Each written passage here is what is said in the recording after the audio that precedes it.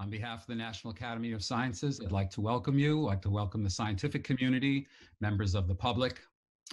I think we can all agree that the COVID-19 pandemic reminds us of how interconnected the entire world is, both within our own species and in our interactions with other species. Today's workshop is about another category of species that are very important to human existence, the bees. The bees are the #1 pollinating species on the planet, and one single species of bee, the honeybee Apis mellifera, contributes approximately 1/3 of our food, our agricultural productivity every year. If you think your supermarket looks picked over now, you should Google what a Whole Foods would look like without honeybee pollinated food, which they stage every year on National Pollinators Week. The work that you're going to hear today in today's symposium has its roots in two events that occurred in 2006. First was the publication of a National Academy of Sciences National Research Council report on the status of pollinators, which sounded the alarm. The second event was the publication of the paper describing the sequencing and analysis of the honeybee genome in Nature by a consortium of over 100 scientists from around the world. That first honeybee genome cost $7 million to sequence. Now, less than 20 years later, it's about $100 per honeybee genome. And one of the leading honeybee genomicists is one of our speakers today, Amro Zayed. Both of these events occurred in 2006, but of course, the work started several years earlier. That's what we scientists do. We look over the horizon to anticipate new problems and then plan ahead to try to be ready. These two projects, which culminated in 2006, turned out to be very prescient when just a few months later, 2007, was the first report of colony collapse disorder, the mysterious disappearance of large numbers of colonies, a problem, honeybee death colonies, problem that has persisted for now almost 2 decades. But the community was better prepared as a result of those two projects, the publication of the NRC report and the sequencing of the honeybee genome, providing concepts, tools, and in the case of the NRC report, actually sounding the alarm that bees were threatened. Today, you're going to hear from some of the leading scientists working on bee health. There are many more that could have been presenting here today. This is one of the most active areas in the study of social insects. So I hope you enjoy the talks today. The format will be each speaker has 20 minutes. If they end before 20 minutes, there'll be some time for a few questions before the next talk. If not, we do have a full 10-minute question-answer session at the end for all the speakers. The National Academy of Sciences has a very packed schedule of workshops today, so we're going to be ending right on time. So you have a mechanism for how to send the questions, and we'll be happy to take them. So now it's my pleasure to introduce our first speaker, Professor Nancy Moran from the University of Texas at Austin, and her title is The Distinctive Bee Microbiome and Its Role in Bee Health. Nancy? Great, thanks, Gene. Let me get going here.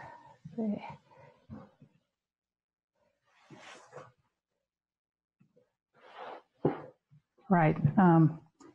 I'm really pleased to be in this little symposium today. It's an incredibly important topic, and thank you, Gene, for organizing this, and thank you to the other speakers and the staff for making everything work so well, at least so far.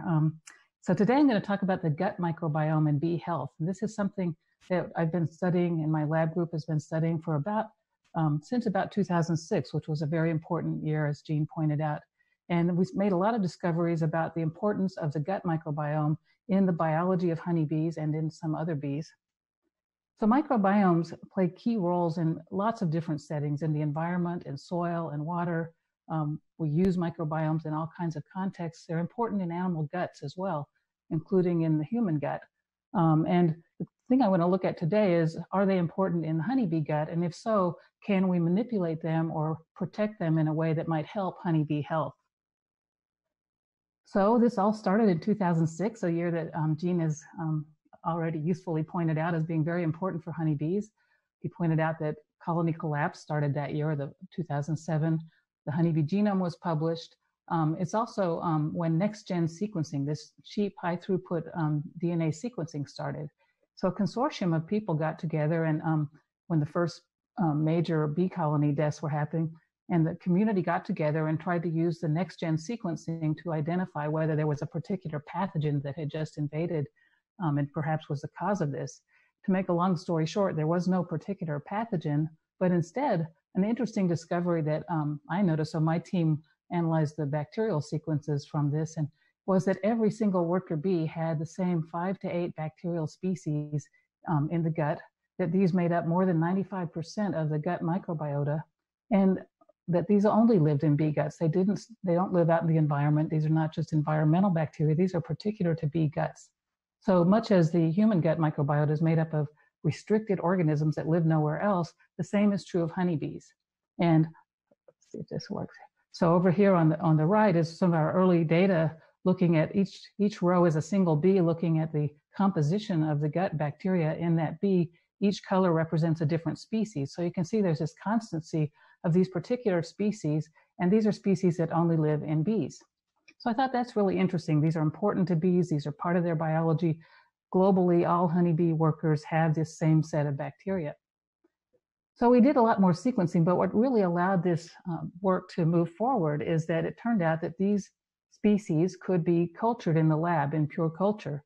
So a couple of very talented researchers, Walden Kwong and Philip Engel, were in my lab at the time and got these things into culture.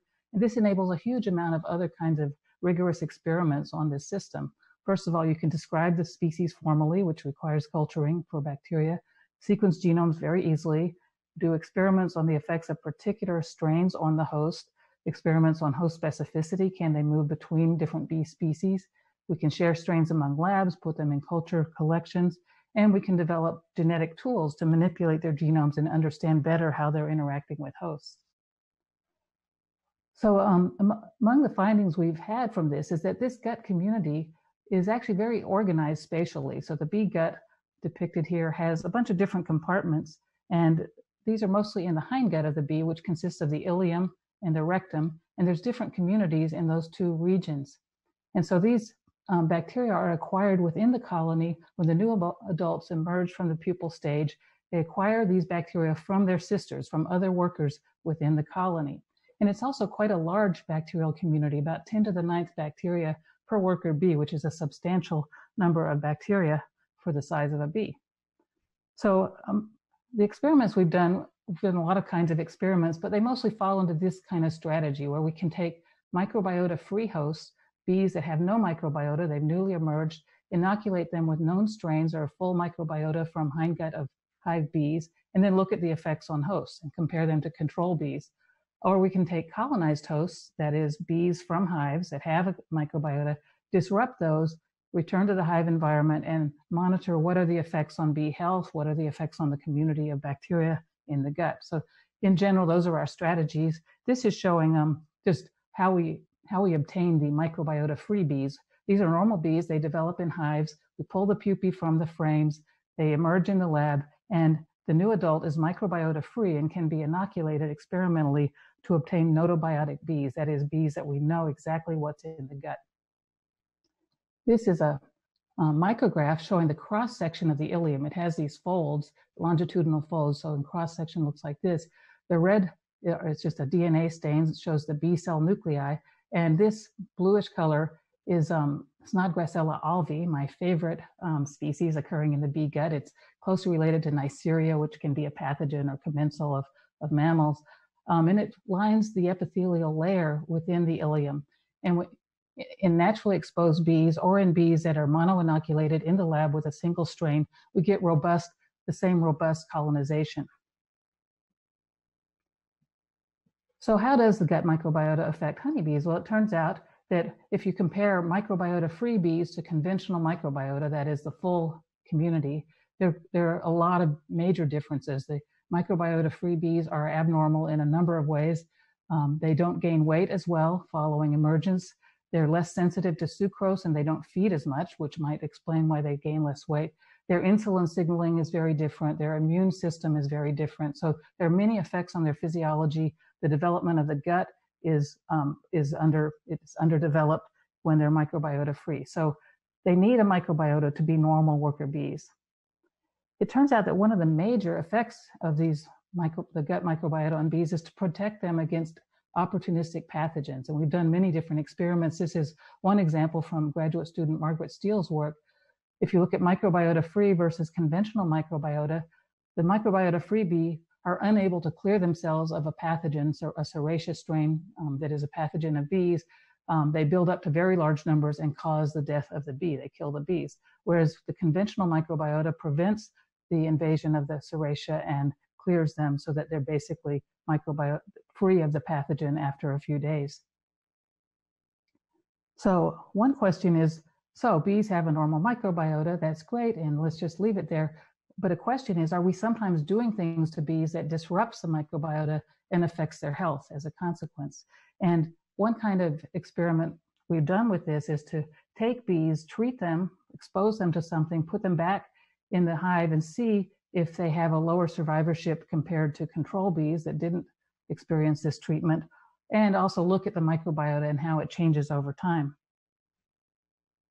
So this is the first work of this type was done by former postdoc Casey Raymond, and she looked at the effect of tetracycline exposure on the bee microbiota. So this is an antibiotic. It's commonly used in beekeeping against the bacterial pathogens that cause a larval disease called foul brood. But of course, we expect an antibiotic to affect the gut microbiota. Those are bacteria. We expect antibiotics to affect them. And it turns out it does. It results in smaller gut communities with a very altered species composition because some species are more susceptible to the antibiotic than others. And this perturbation is persistent over the life of the adult worker bee. So it doesn't go back to normal very quickly. And another result is that that the tetracycline exposed bees have lower survivorship. They die more often in the same hive next to sisters that were not exposed to tetracycline. And in the lab, if we challenge them with a Serratia pathogen, the tetracycline exposure causes them to have a low ability to resist that pathogen compared to ones that were not exposed to tetracycline. Here's some similar experiments that were done with glyphosate. Glyphosate is a widely used herbicide. It disrupts the shikimate pathway, which is present in most plants. That's why it's an herbicide, but also present in most bacteria and fungi. And so the shikimate pathway is important for making essential amino acids. Animals don't have this pathway, so those are almost the only organisms not expected to be affected by this molecule. So glyphosate exposure, so this is work done by Eric Mota, now Dr. Mota, who did this as part of his dissertation. Glyphosate exposure reduces several beneficial gut bacteria in hive bees. So Snodgrassella, my favorite, Bifidobacterium, a particular group of lactobacillus, which are all normal core gut bacteria, all are decreased by exposure to glyphosate. And it increases pathogen susceptibility in the lab. So again, if we challenge them with a Serratia pathogen, they have very low survivorship if they've been exposed to glyphosate. So possible uses of the engineered bee gut bacteria. Well, one is just as a research tool. We can use these bacteria for studies of the gut community. It turns out that it's useful possibly for studies of bee genetics, but maybe we can do something useful for bees with it as well, improving their behavior as pollinators or their biology in some way. And in particular, maybe we can help their resistance to natural enemies. So for the first use, these are just some of the gut bacteria that have been modified to express a fluorescent protein. And it's a good research tool that enables us to visualize the interactions of the community within the gut. So here's Snodgrassella colonizing these folds within the ileum wall. Here's Serratia, this pathogen that just invades the entire gut and goes to very large numbers when it's by itself. When it's co-inoculated, the Snodgrassella appears to suppress the Serratia expansion, and so you get less of this red color, the Serratia cells expanding in the gut. So that's one use, is just as a tool to understand these communities and follow their interactions. But can these engineered gut bacteria protect bees actually in hives? And some of the main problems in bee health, probably the main problem at the moment in the US at least, is this thing called varroa mite. It is an example of how the world is connected. This jumped over from a different species in the same genus, Apis, and jumped over to Apis mellifera, and now has spread around the world and is a huge problem. It interacts with these RNA viruses. We all know about RNA viruses. And this deformed wing virus is one example of that. The mite spreads the virus. It also pierces the cuticle of the bee and introduces it into the body cavity. And so there's sort of an synergistic interaction between these that can cause colonies to fail. Here's a mite on the abdomen just to give a sense of scale. So can engineered gut bacteria protect bees? So the strategy here, this is work of Sean Leonard, a graduate student in the lab. The strategy is that we engineer the gut symbiont to continually produce double-stranded RNA that targets a viral or a mite gene. And this double-stranded RNA is taken up by the host, by the bee, and activates RNA interference, which is an antiviral immune pathway widely conserved across many animals and plants. And then this will destroy the virus or kill the mite. In the case of the mite, it's actually activating the RNAi pathway, RNA interference pathway of the mite. In the case of the virus, it's activating the pathway in the bee. Well, it turns out that Sean's work shows that this actually works, at least in the lab, and so that's all we know so far. So he designed these constructs, this engineered symbiont, and this was Snodgrassella alvi. He designed it to counter the virus with anti-deformed wing virus, double-stranded RNA, and found that he can have a higher percentage of surviving bees compared to controls that had a different construct that didn't target the virus. And on the mites, he also showed that if you look at mite survival, so here this is mite survival, not bee survival, that mite survival is much lower when it feeds on bees that have this symbiont with the anti-mite double-stranded RNA. So at least from these lab trials, it's a promising result that suggests that possibly one could limit the spread of these pests through some engineering of a gut symbiont that lives inside the bee. So just as a summary slide, for honeybees, there's a distinctive gut microbiota. It's key for their development. It's important for their biology. It's important for nutrition, which I didn't talk much about, and pathogen resistance to both bacteria and other pathogens. Environmental factors, such as exposure to chemicals, can impact the gut microbiota, and that can have consequences for bee health. So we need to understand more about this so that we can limit negative effects on gut microbiota. And there's a possibility to improve or to protect or improve microbiota as a strategy for improving bee health. So we can either take steps to make sure they have a good natural microbiota or possibly use some kind of probiotics or engineered strains to do that. And then one question is, are honeybees unique in their dependence on a healthy microbiota? Are we just noticing it in honeybees because we study them a lot? They're an insect that is well studied compared to almost any other insect. And we know recently that many different insects, including other wild pollinators, are under threat. Many of their populations are declining. And that happens to be true for bumblebees. Bumblebees are undergoing decline, sometimes to the point of extinction. These are wild species that are native in different regions of the world, and in different parts of the world, they're undergoing declines. And actually, the very first evidence that the gut microbiota was protected bees against pathogens was actually a study done in bumblebees by Hauke Koch and Paul Schmid-Hempel, published in PNAS in 2011. It showed that the socially transmitted gut microbiota protected them against intestinal trypanosomatid parasites. So this suggests that possibly this is important in a wider set of bees.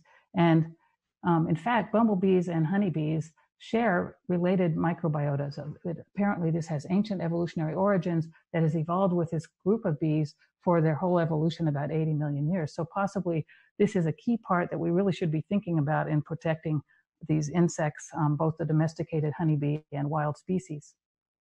Okay, with that, I want to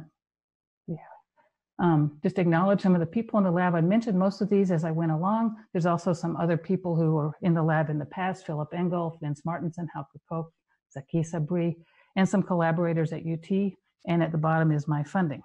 So with that, I don't know what the timing is, but Jean must be keeping track so we can see if there's time for questions. Yes, thank you very much. And we do have time for questions. I have a couple of them here.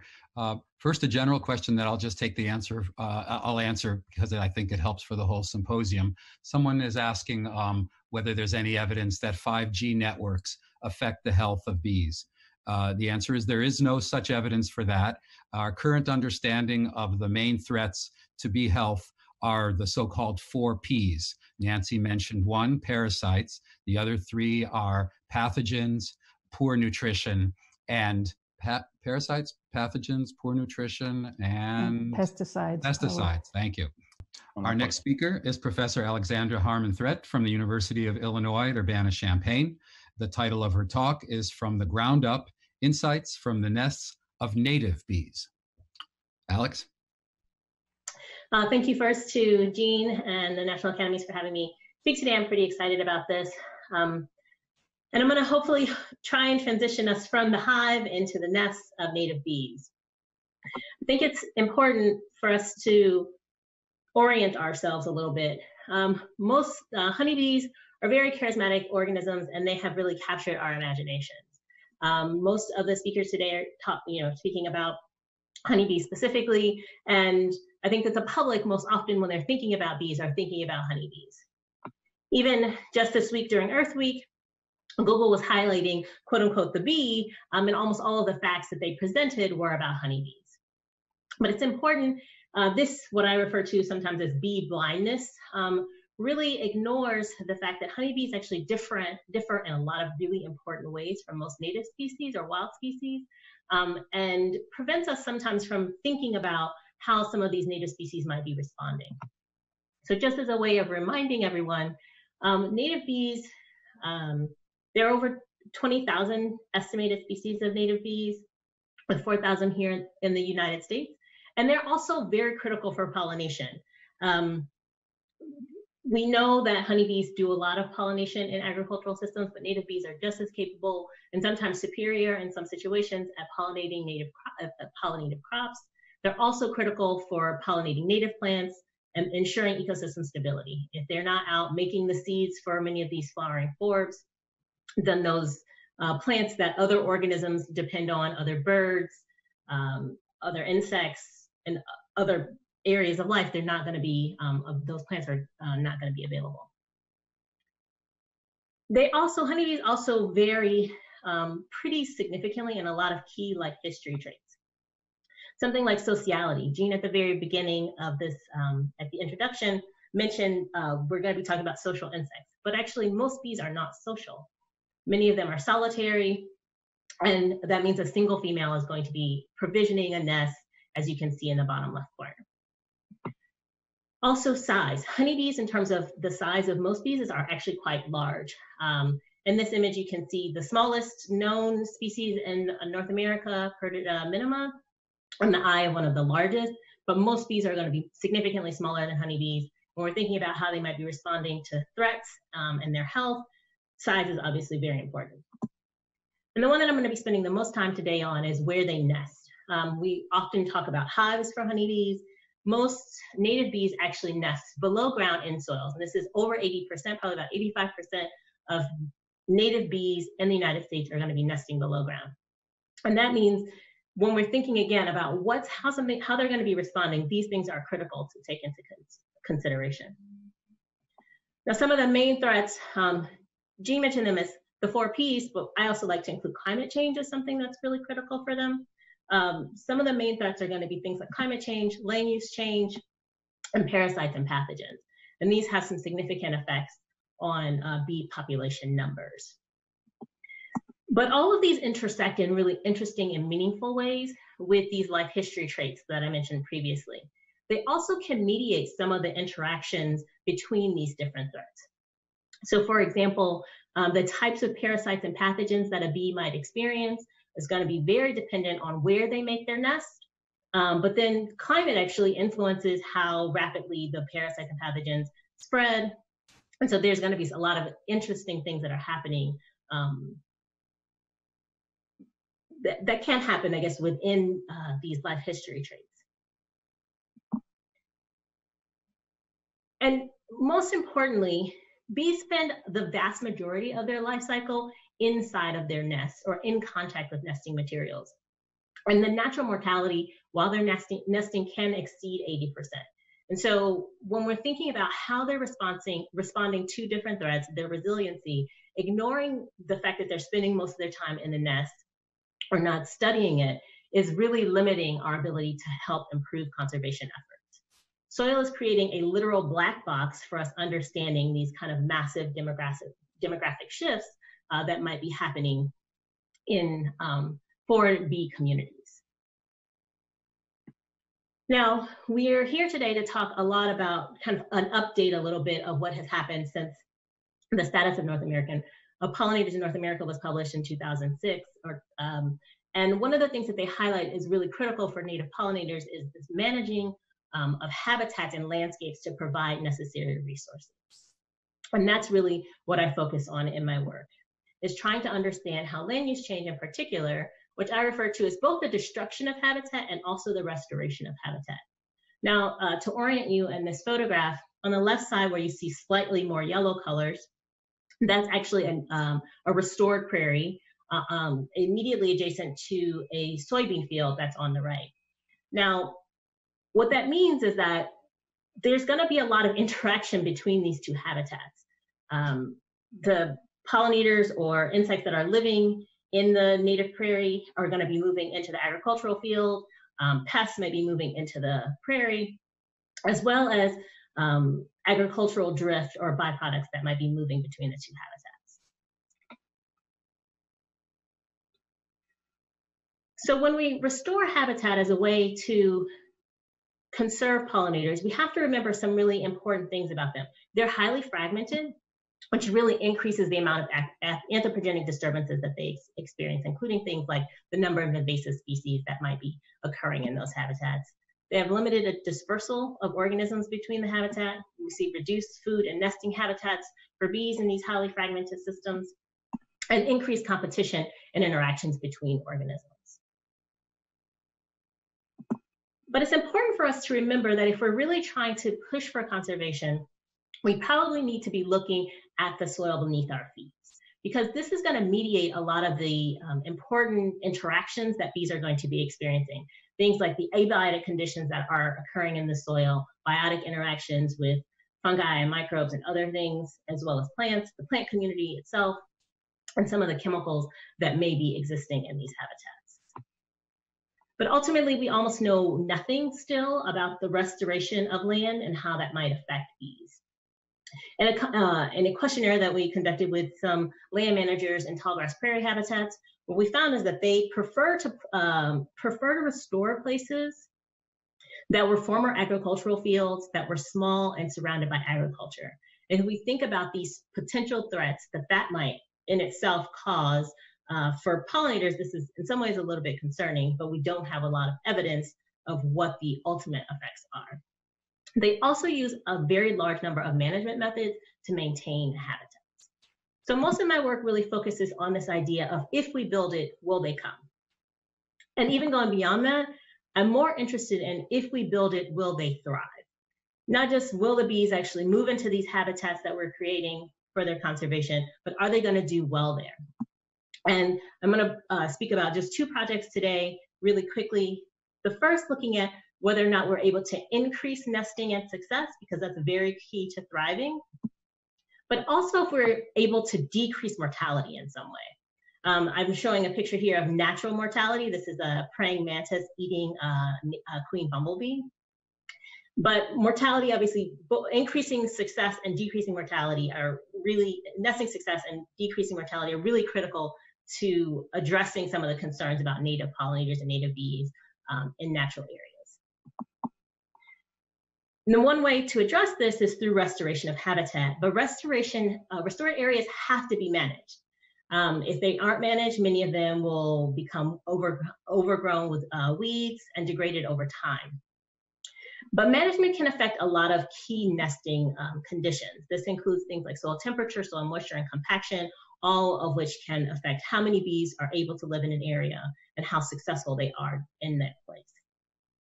Some of the common management methods used for native pollinators in prairies are burning, haying, and grazing. And in a project with a former student, Brittany Buckles, we were able to try and look at these three management techniques simultaneously. In particular, we focus a lot on what's called patch burn grazing, which is believed to help reduce the amount of impact cattle are having on the land by encouraging them to move rotationally just by applying burning to particular patches of area. So in this diagram, you'll see that the dark green is an area that's recently burned. The cattle move there, they graze that area pretty intensively, and then it's allowed to be fallow for 2 more years, and the cattle will reduce the amount of time they're spending on that patch of land in subsequent years after the burn. What we found really interestingly is that the management method really altered the soil and floral resources that are important to bees. So whether or not this, in general, burning seemed to do really good things for both the soil quality and the amount of floral resources in the area, and grazing seemed to do some really detrimental things.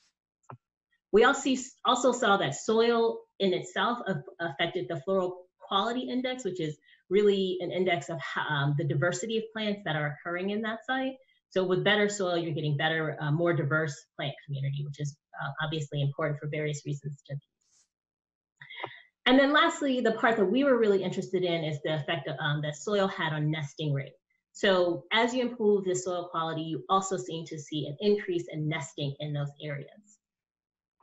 And what this together suggests is that the way we manage a habitat actually intersects by affecting both the floral and the soil nesting resources. And this is really going to impact the number of bees that are living in that area and the number of species that are nesting there. And so, again, we're trying to increase nesting and conservation of native species. And so we might need to really consider both soils and the role of human management in that. So I'm going to move really quickly to my second story, because I talked a little bit about how we can increase nesting and success, but I also want to discuss how we might decrease mortality. So one of the biggest concerns right now in a lot of these conservation areas is the effect of drift of pesticides into these adjacent habitats. If you remember from the photo I just showed earlier, the restored conserved area is immediately adjacent to the agricultural area, meaning that there's a lot of potential for pesticide drift into these conservation habitats. We know this dust can contain high levels of pesticides like neonicotinoids and contaminants, and that a lot of that is actually remaining in the soils. I also want to remind you briefly that one of the preferred areas for farmers, for land managers to restore are areas that have previously been agricultural habitats, meaning they bring with them whatever their legacy effects from agriculture, including things like DDT that are still present in the soil today.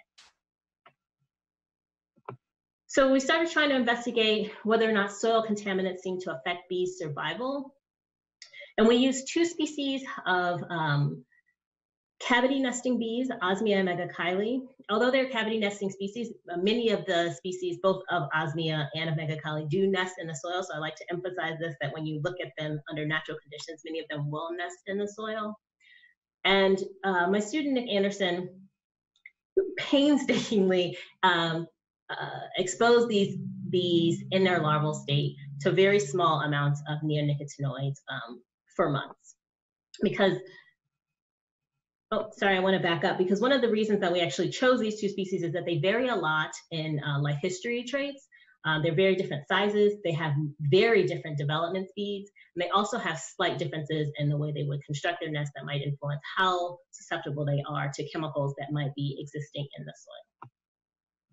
So through cuticular exposure, he placed very small amounts on the cuticle of these bees at 4 different concentrations throughout their development. And we found some very interesting effects. At low and intermediate concentrations, the Osmia female bees actually live longer. In one case, throughout our experiment, none of the female bees that were exposed to 15 parts per billion died at all.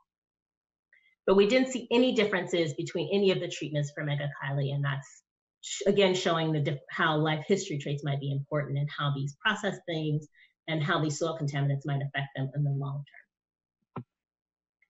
We also saw some interesting effects on the male megachile bees. So when the bees, the highest concentration of the imidacloprid exposed to these bees actually seemed to increase their survival. which is really interesting to think about what happens, what's causing them to increase survival. And I always like to mention that there are fates other than death. Right now, we're only looking at survival, but there are things like memory and fecundity that make a big difference that we didn't track. We did track in this experiment, but I'm not going to present today. And the two things I really want you all to take away from this is that life history matters. And this is something that I like to really emphasize, particularly when we're talking about native pollinators and solitary bees, because again, most of our basis for understanding and information is honeybees. And even within two species of cavity nesting bees that are actually pretty closely related, their response to these soil contaminant levels actually vary quite a lot. So your life history matters, development speed, size, and things like that. But also cuticular exposure in the larval state seems to make a big, that bees might experience when they're nesting in the soils, actually seems to have a large effect on some of these things like survival. And that's really important to showing that soils matter, right? Where bees nest and what they're being exposed to while they're nesting may have a significant effect on the number of bees that we're seeing in the environment and our ability to conserve them. As a follow-up to this study, we started trying to do some experiments in natural areas to see whether or not bees actually are able to avoid this contamination. Do they actually nest in areas that are contaminated with neonicotinoids? In this case, we actually use a different compound. And this is really preliminary, but so far what we're seeing is actually we see more bees nesting in areas that are contaminated. The blue is control and the orange is clothianidin treated soils. We see more bees nesting in those areas that are contaminated with clothianidin, and we have an overall higher capture rate in those areas as well. So if we combine these two different observations together, what it would suggest is that bees are actually not avoiding those habitats that are contaminated, and that they may see some increased mortality depending on their life history traits.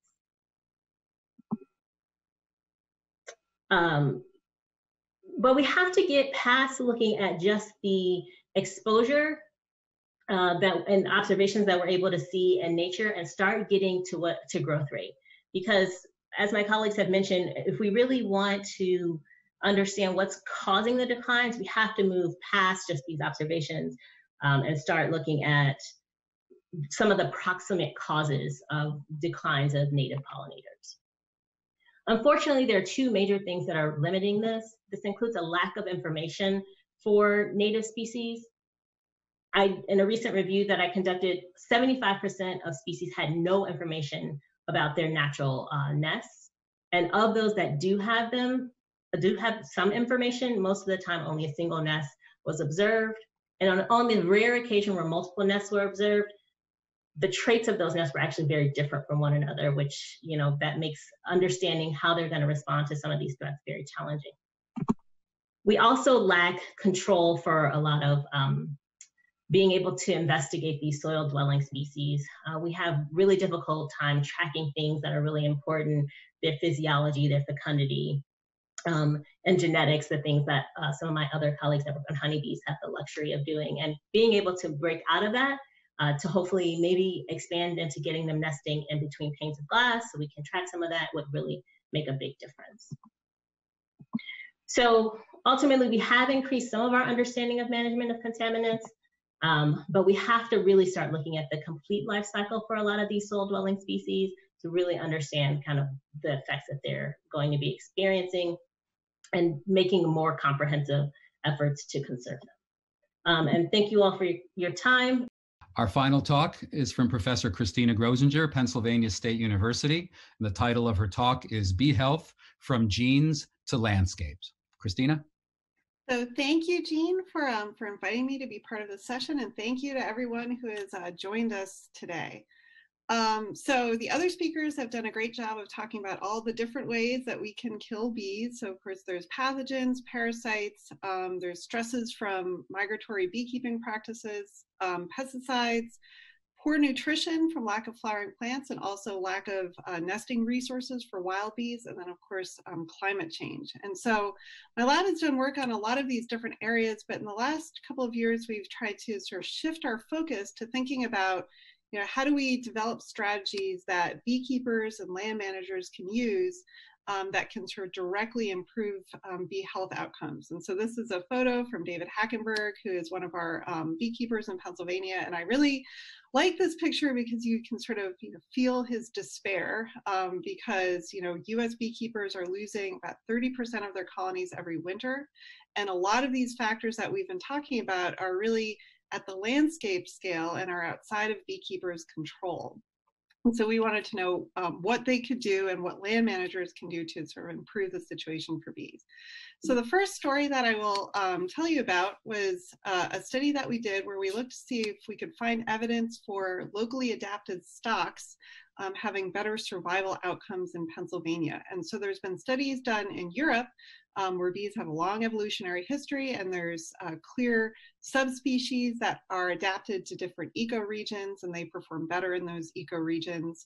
And so we wanted to see if there is a similar effect that we could see in the US, but the challenge is that in the US, bees have been introduced, they're moved around a lot for pollination services, and there's also a lot of commercial sale of bees across regions. And so this was a study that was led by Molly Doki when he was a PhD student in the lab in collaboration with Marianne Fraser. And so we got stocks of honeybees that were reared from breeders in northern states and from breeders in southern states, and we put them together in our central Pennsylvania apiaries, and we looked at their overwintering survival. And though we were able to show that these stocks were genetically distinct, all 4 of them did equally well in our region. And so we didn't see any effect of these genetic differences. However, we saw a very strong effect of colony size. So bigger colonies survived better, and we saw a lot of variation among the 3 apiaries that we used, where one apiary had particularly large and colonies and a high survival rate. When we looked at the overall land use patterns surrounding these apiaries, we also saw differences. And interestingly, the apiary that had the best health outcomes was actually the most agricultural. And that's interesting because other studies have shown that on these edges of agricultural lands are a lot of flowering weeds that bees are using for nutrition. This study, however, was not designed to look at land use patterns. This is obviously too small a number of apiaries to really get at this, but this got us starting to think about the effects of nutrition in the landscape and how that might influence bee health. And in the meantime, we were also doing several other studies looking at transcriptional responses of bees to these different stressors, and also how different diets were affecting the health outcomes of these bees. And what we found was that a lot of these stressors influenced metabolic and nutritional response pathways that were also responsive to differences in diet, and specifically differences in the availability of pollen in the diet. And if bees were fed pollen in their diets and not just a sugar-based diet, then they were more resilient to these stressors. So we and our collaborators have seen this for pesticide exposure, for pathogens and parasites, and there was a great study from Gloria de Grande-Hoffen's lab that also found the same effect for viruses. And so the question then became, could we sort of figure out what are the best nutritional resources for bees and then encourage ways to have these included in the landscape? And so when we think about pollen-based diets, this is not sort of a trivial question because there's many different flowering plant species and they all produce different kinds of pollen that vary not just in their shape and color, but also in their nutritional value. And so sort of trying to answer this question became the focus point for the thesis of Anthony Baudot when he was a graduate student in the lab. And so Anthony made this little chart of the sort of the nutritional qualities of pollen, and it has a lot of micronutrients, but it also has these 2 main macronutrients that bees need, which are protein and fats. Other studies have shown that the concentrations of proteins and fats in pollen varies dramatically across plant species. And several studies have shown that if you feed bees different pollen from different plant species, you get different health outcomes. So Anthony's hypothesis was that bees were foraging across plant species to optimize the protein-lipid ratio that they obtained from the pollen. So they weren't maximizing the amount of protein they got or maximizing the amount of lipid, they were actually trying to balance these. And to test this hypothesis, he used bumblebees for his studies because they can forage really well in enclosed arenas, which is what we needed for experiments. So we selected groups of native plant species that had high, medium, and low visitation rates of bumblebees in a previous field study. And we put these plants inside an enclosed arena and then monitor bumblebee foraging to these plants. And Anthony did a lot of controls in this. So he moved the plants around so that the bees wouldn't remember where the plants were. He controlled for the amount of floral area on each plant, and he controlled for the amount of bees that were foraging. He also hand collected the pollen from these plants and then analyzed its nutritional content.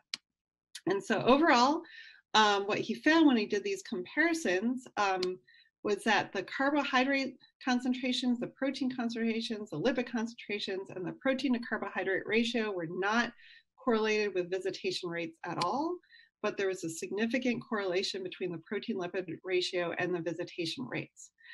So this was very interesting, but of course all these plants also have many other cues that they're using to attract pollinators, including the shape of the flower, the color, and the scent.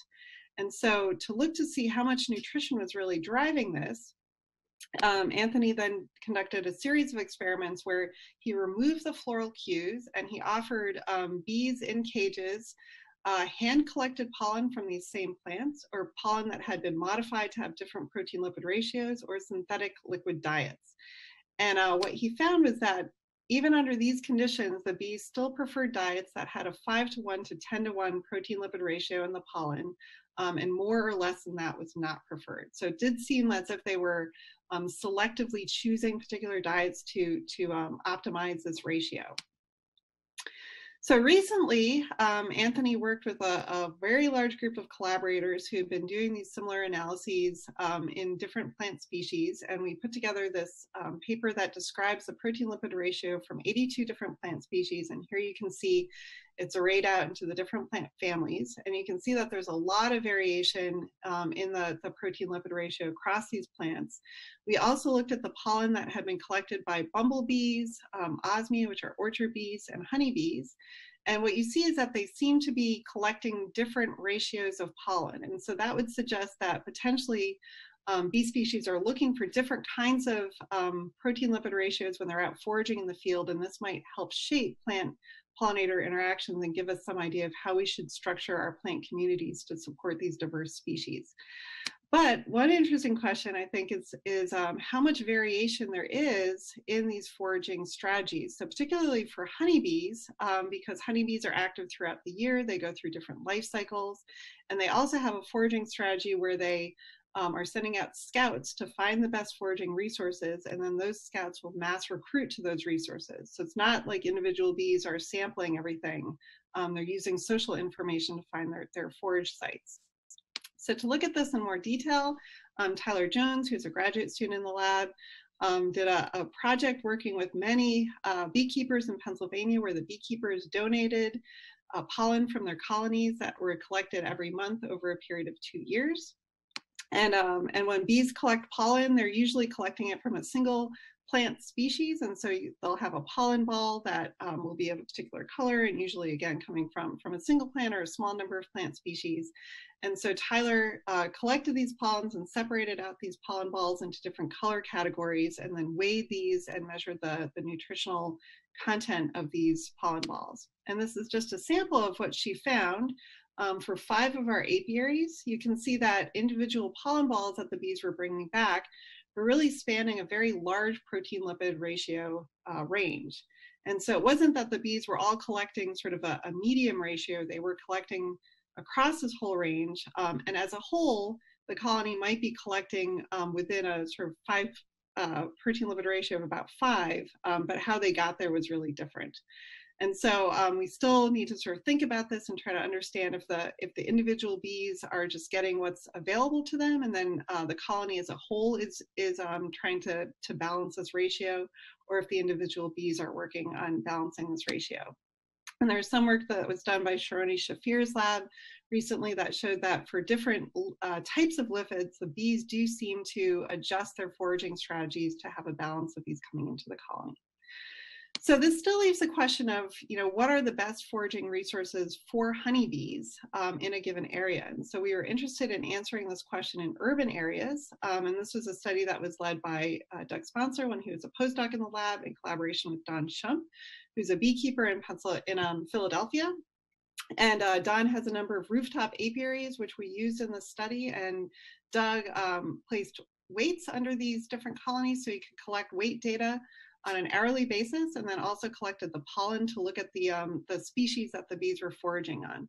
And what he found was that there's 3 parts of the season. There's a spring flow, a summer dearth, and then a fall flow when the colony is gaining weight again. And when he looked at the species of plants that were contributing to this, there's also very clearly 3 different plant communities. So there's a spring plant community, which is mostly flowering trees, a summer community, which is herbaceous weedy plants, and then a fall community, which is shrubs and woody vines. And this paper should be coming out soon. It's open access. So if you want to take a look at what those plant species are, you can find out more information there. So I know you guys are all thinking this now, which is basically, I really don't have time to measure exactly, how my colony is changing weight, and what plant species it's collecting its foraging resources from. So how can I find out if my landscape has good forage quality for bees? So to help you answer those questions, we've developed a new tool, which is online, called Beescape. This is in collaboration with a number of different institutions, different people, and supported by a number of funding agencies. And basically with Beescape, what we hope to be able to do is to help people who live in complex landscapes like this one here, get sort of a basic understanding of the amount of seasonal floral resources available to bees, the amount of nesting habitat available for wild bees, and then the overall toxic load of applied insecticides. And so our collaborator, Eric Lonsdorf and Maggie Douglas, developed indices that use land use patterns to create these scores, and these are now available on Beescape at either a 3 or 5 kilometer distance. Beescape right now works for several states from Wisconsin to New York, but we're hoping to make this national in May. And so just to kind of show you how this works, so if you go into Beescape and you drop a pin at your apiary site, in this case I picked a site right outside of State College, which is where Penn State is, and you'll get scores for your nesting quality, insecticide load, and then your spring, summer, and fall floral quality. If you're within Beescape, you can see whether these are sort of high, medium, or low scores. As a comparison, we can go and drop a pin outside of Urbana-Champaign, which is where University of Illinois is. And if we compare across these 2 sites, we can see that State College has higher nesting habitat, lower insecticide use, and then higher floral quality than Urbana does, because there's a lot of agricultural land here.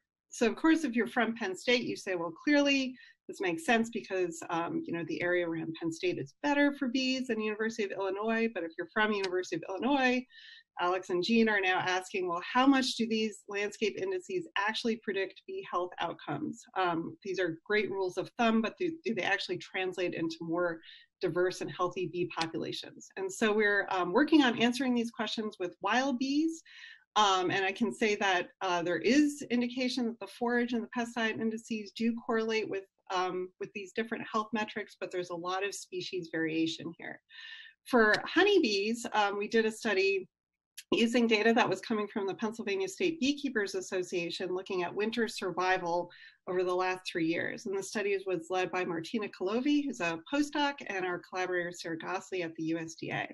And interestingly, their results found that these landscape indices were not really predictive of winter survival, but rather weather conditions were important. So if over the last growing season you had sort of cool conditions or very warm conditions, the winter survival was less. And so since Beescape doesn't include any weather conditions at this point, we created a new tool called the Bee Winter-Wise Decision Support Tool, where you can see what at your particular site, how the growing degrees and the season accumulated over the last couple of years and what the predicted outcomes were, and then also you can track it for 2020. And so in this particular case, you can see that this location seems to be a bit cool overall for bees, and thus there would be predicted to be lower survival. Right now, this tool only works in Pennsylvania, but you can go into Beescape and tell us how your bees did over the last year, and then we can add this information into our models and be able to expand this to other states.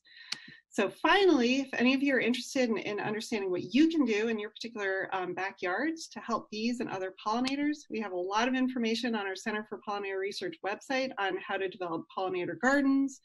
We have online beekeeping classes. and then also information for growers on how to practice integrated pest and pollinator management approaches. With that, I think I thanked everyone.